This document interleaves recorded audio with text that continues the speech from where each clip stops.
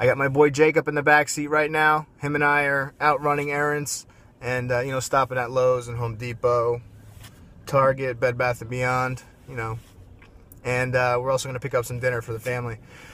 But I was thinking, for tonight's video and throughout my day today, I'm getting hammered with phone calls, text messages, emails. And that's to be expected because of the time of year.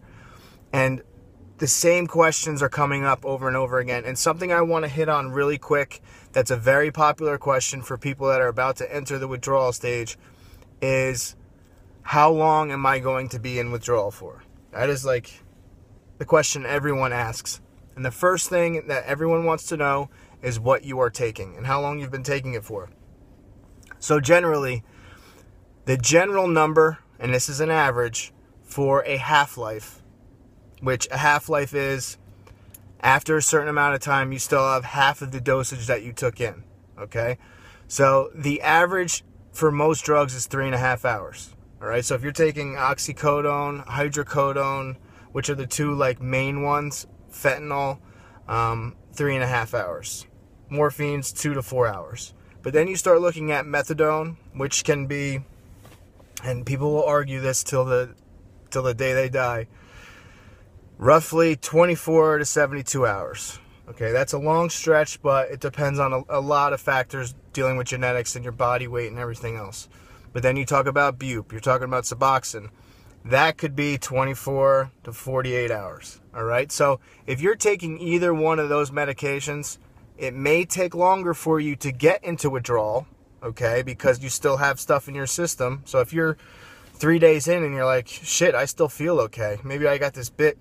Maybe I'm lucky. And then all of a sudden you feel you got hit by a truck.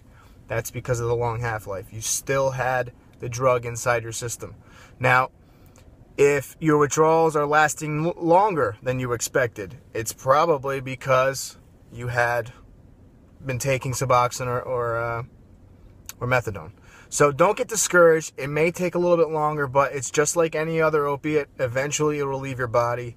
Things will be restored. Your brain will go back to normal. And then you can have kick-ass nights out with your kid like I am right now, running errands and buying him toys because he's being a good little boy.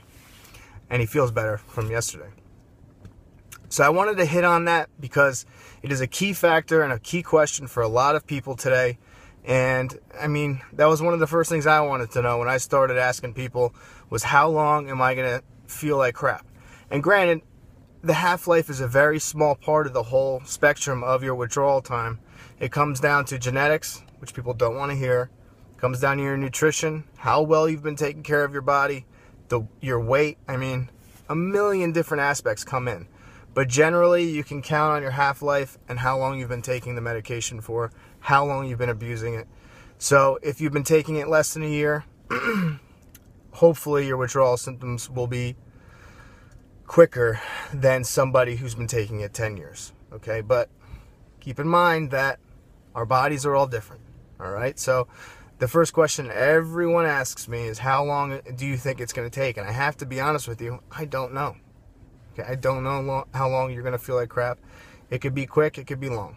All right, but the bottom line is you need to be ready to fight. You need to be ready to go to war with your own body and mind, and you have to be ready to win at all costs. Nothing else matters but getting better. All right, and if you have that mindset that shit, I'm taking on the world right now, it's me against the world, I'm not going to be a statistic. If you do that, then there's no question in my mind that you'll be successful.